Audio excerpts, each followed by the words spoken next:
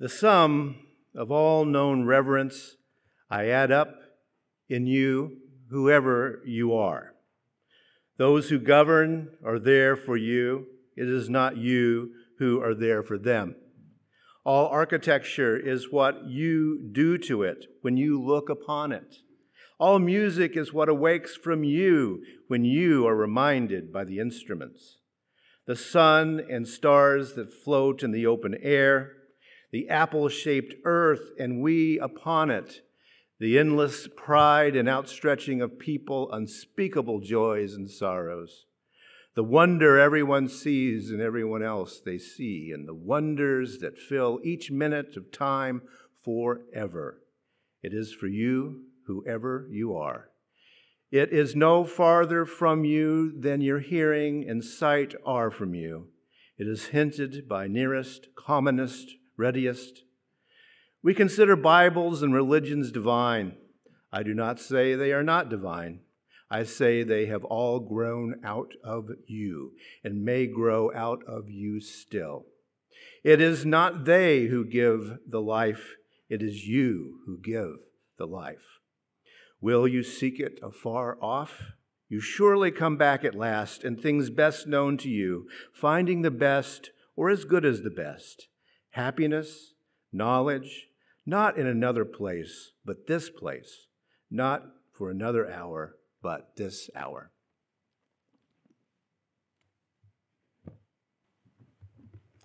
Good morning.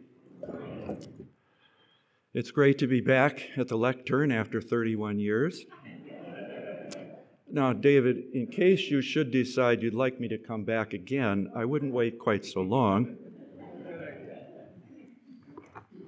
It's nice to see a number of familiar faces here this morning, too. Some who were here in 1988. Nice to see the strange ones, too. I mean, strangers' faces, too. Well, this week we commemorate the 50th anniversary of the Stonewall Riots, an uprising in New York City that came to be known simply as Stonewall. It was an insurrection, a demand for equality, and the next step for a movement that has changed our society forever. Stonewall began an international movement because patrons who frequented that bar and in previous raids had been brutalized, publicly humiliated, and arrested had had enough. This time they resisted, and 2 days of bloody confrontations with the police ensued. Earlier this month, the current New York City Police Commissioner apologized for the violent conduct by the police at that time. Well, better late than never, I suppose. It's fitting I should be speaking about this topic here in this very room where I first attended a Unitarian Universalist service, and a humanist one at that. It was as if the clouds parted that morning, and I saw the light. Well, that sounds like a TV evangelist, but it was quite a moving experience. I had found a religious community where I felt at home. Stonewall didn't happen in a vacuum. It was in the context of the civil rights movement's struggles and successes that Stonewall took place. It was preceded by the courageous actions of men and women in the 1950s and 60s who challenged the status quo by picketing in public in Washington, D.C., when thousands of homosexuals were fired from their government jobs, a practice that continued decades longer. In the aftermath of Stonewall, sexual minorities demanded their equal rights too, in ways they hadn't done before, in this ongoing half-century fight for liberation and human dignity. There have been actions and events that were good, bad, and ugly. Reverend David encouraged me to speak in a very personal way about these past 50 years, from individuals being fired and publicly humiliated in 1969 to the legality of same-sex marriage and a serious presidential candidate who's gay in 2019. We've come a long way, baby. Clearly, there remains much to be done to achieve true human liberation, where all are equal, as reflected in the first principle of Unitarian Universalism. We affirm the inherent worth and dignity of every person. There's no asterisk at the end of that sentence. Every person. Reflecting on these last 5 decades has been challenging indeed. And I've now reached the age where I need to be careful strolling down memory lane lest I fall and break a hip doing so. Viewing current documentaries and others from the 60s has induced some painful recollections of the way we were. And I'm going to share some things here today that I've never spoken about publicly. And frankly, this is scary for me. But if I can't feel safe right here, being who I am, I don't know where I can. First, I need to address the issue of language. LGBTQ is one of the acronyms most frequently used these days for lesbian, gay, bisexual, transgender, and queer people. At the time of Stonewall, gay was often used generically to include more than just men. Lesbians increasingly wanted to be recognized separately, and bisexuals were eventually added to the mix. Transgender individuals were referred to as transsexuals then. Queer was an epithet in 1969, and many people my age still cringe when hearing the word. But now, what was a slur has been appropriated as a more inclusive term, and queer encompasses a range of sexual identities, including gender fluidity and non-binary individuals. There was a lot going on during the summer of 1969 besides Stonewall. The 2 nights of violent protest on June 28th and 29th may not have gotten much attention here in flyover country, but the rebellion was the catalyst for a movement of international proportions. The events that captured the public's attention soon after Stonewall were the first landing of humans on the moon in July, the Manson family murders in Woodstock the following month, and more anti-war demonstrations and marches after that. I turned 21 years old the day after the riots ended. I'd never been to a gay bar myself, and I was afraid to go to one, however curious I might have been. I didn't know anything about Stonewall then. I was more concerned with coming to terms with my own sexual identity while an undergraduate at the U of M. Most people today can't imagine how frightening, dangerous, and isolating it was to be gay back then. My own fear was palpable when I lived across the street from Loring Park in the late 70s, the site of this weekend's Pride Festival.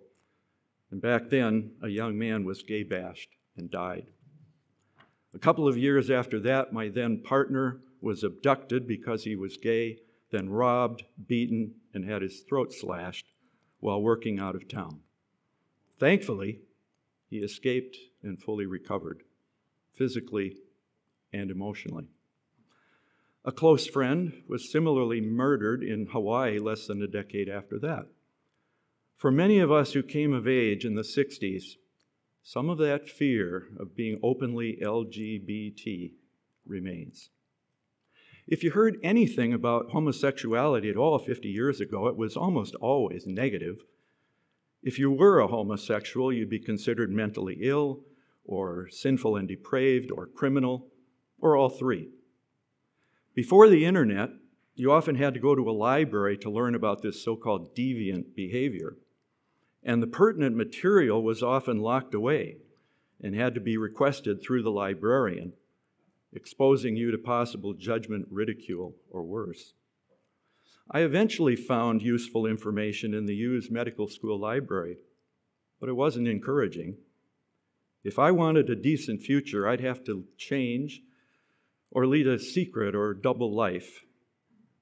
So I went to a therapist at the Student Health Service to be cured. When that was unsuccessful, depression and thoughts of suicide resulted. I felt guilty, ashamed, unlovable, and totally alone. Shortly after my birthday and failed attempts at being straight, I met someone who was completely comfortable with being gay and whose family loved and supported him just as he was.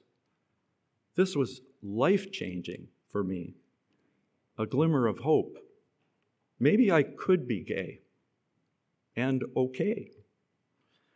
I became more deeply involved in Unitarian Universalism and entered Harvard Divinity School in the fall of 1970. I was encouraged by the passage of a resolution at the UU General Assembly earlier that year. It supported equal rights for sexual minorities. We were the first religious denomination to do so. This was surely a good thing. Soon after arriving at Harvard, I attended a conference on homosexuality and religion. I learned later a number of those attending were UU ministers and headquarters staff. One of the presenters I met was a fellow grad student named John Boswell, or Jeb, as his friends called him. After earning his doctorate at Harvard, he continued to be a medieval scholar and then was head of the history department at Yale University. He authored dozens of books, 2 of which were of particular interest to LGBT individuals. Christianity, Social Tolerance, and Homosexuality was the first. Same-sex unions in pre-modern Europe came later. Jeb shared with me some of the research he'd already done that later appeared in the first of those landmark volumes. It helped me challenge assertions by evangelicals and other conservative Christians who use their interpretation of the Bible as justification for discrimination, condemnation, and even advocating death for homosexuals.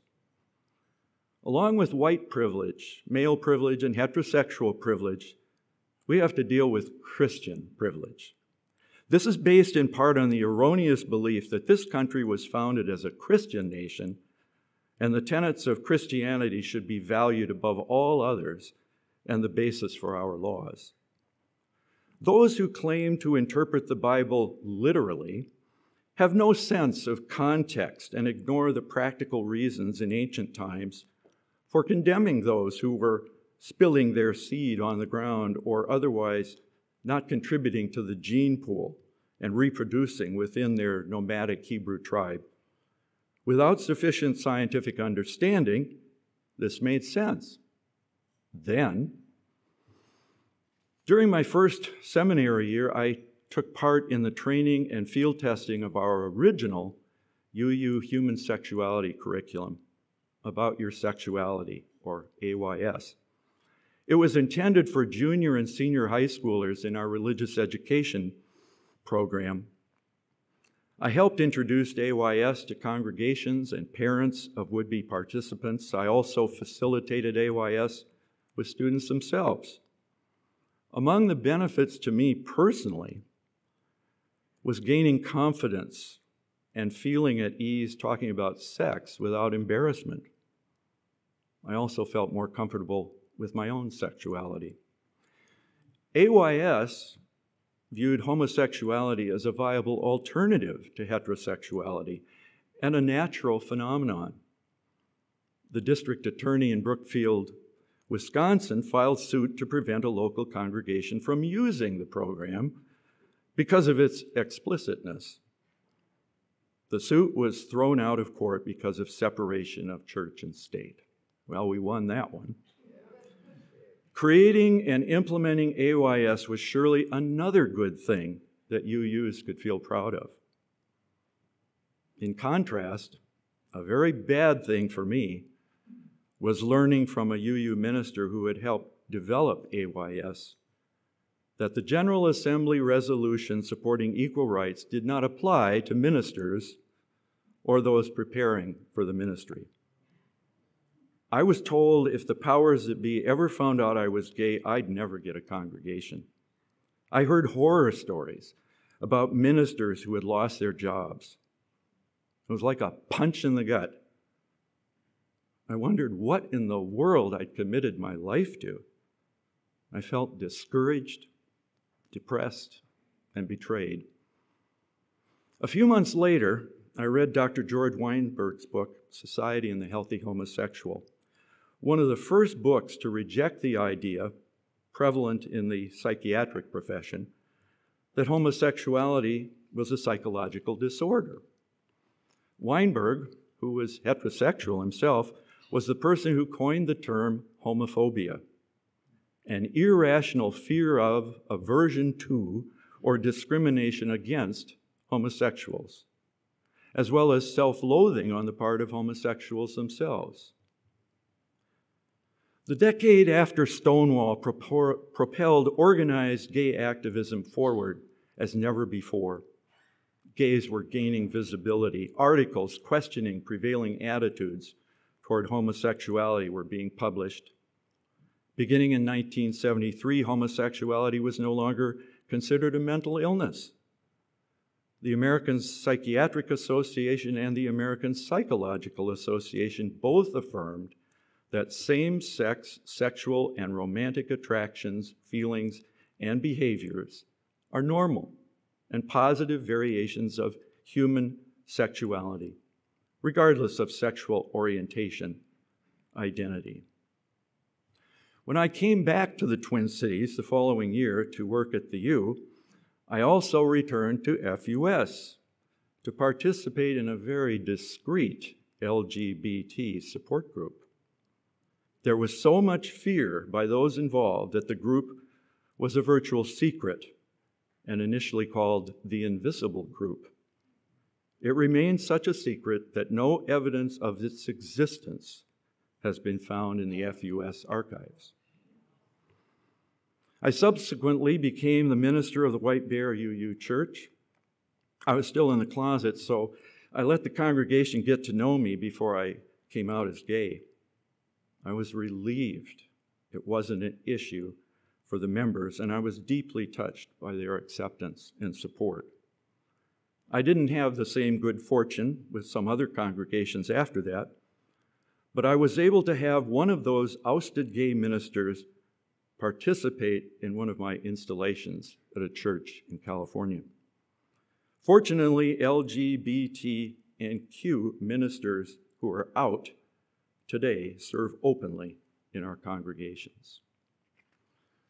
The 1970s were years of increased activism, visibility, and greater acceptance for sexual minorities, but the 80s brought new terror, discrimination, and death in the form of HIV and AIDS.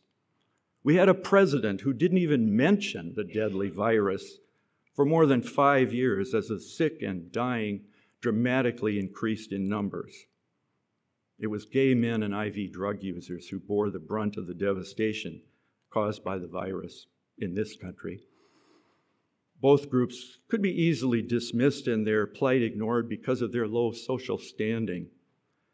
Self-proclaimed morality monitors like the Reverend Pat Robertson and Reverend Jerry Falwell condemned gays for bringing on this plague themselves and incurring the wrath of God. An HIV diagnosis, then, was seen by most people as a death sentence because there were no effective treatments, and the only drugs prescribed, like AZT, were more likely killing people than saving them. By the middle of the 80s, I had moved to Southern California, where I witnessed gay men wasting away and dying long before their time. It was heartbreaking to visit them at home or in the hospital or hospice, their health failing in ghastly ways. Later, I had to comfort their loved ones and conduct their funerals and memorial services. Some people I knew lost 100 or more family, friends, and coworkers. This was most definitely an ugly thing. By the end of the decade, people were encouraged to get tested for HIV so they'd know their status and not pass on the virus. I learned I was HIV positive. I was actually quite calm when I got the news. I told myself, you tested positive. That doesn't mean you're going to get sick. It doesn't mean you're going to die from AIDS. It just means you're positive. That was my self-talk going forward. 31 years later, I'm still here. I do keep hearing Elton John singing, "I'm Still Standing." It's nice to get applause for just showing up. In fact, I'm considered a long-term non-progressor. I've never been sick, I've never taken any medications, and I most likely can't pass the virus on to others. For the past 12 years, I've been a research subject at the National Institutes of Health, or NIH, because of my super immune system. I now fly to Maryland 3 times annually to donate blood cells. Researchers there believe that 24 of us, long-term non-progressors from around the country, who share the same genetic characteristics, may in fact hold the key to creating a viable vaccine and possible cure for AIDS.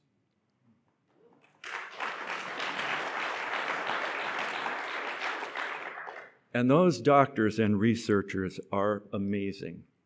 The commitment and dedication they have is truly, truly moving.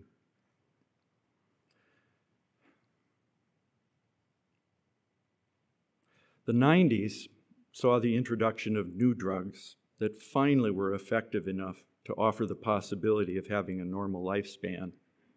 Many anti-LGBT laws remain on the books, but the official don't ask, don't tell policy on military service by gays and lesbians was instituted by the Clinton administration in 1994, ending years of witch hunts that sought to ferret out those who were gay or lesbian. I witnessed those efforts personally in San Diego, a major military town. What a waste of time and talent. Fortunately, gays and lesbians are now able to serve openly in the military, but transgender men and women willing to die for their country are still fighting to serve because of our current president. The new millennium finally brought court rulings favorable to LGBT individuals, and same-sex marriage became the law of the land. Of course, Minnesota was ahead of the curve when the voters approved marriage equality in 2013. It's incredible to me how attitudes and beliefs have changed in recent years. I give a lot of credit to the young people who experience the world in such a different and more inclusive way. After marriage equality prevailed, I heard a number of them ask, "What took so long?" I'm grateful the internet and social media have lessened the feeling of isolation, especially for the young. So where do we go from here? There are indeed powerful forces in this country that would reverse the progress we've made. In the face of continuing prejudice and discrimination towards sexual and other minorities, we need a revolution of consciousness, and Unitarian Universalists can lead the way. Our allegiance to rational thought, our faith in the truths revealed through science, and our use of reason, rather than blind acceptance of myths and supernatural wishful thinking, will in fact move our society forward. Stepping up and taking responsibility in our individual lives for making freedom and justice real for all people can be our legacy.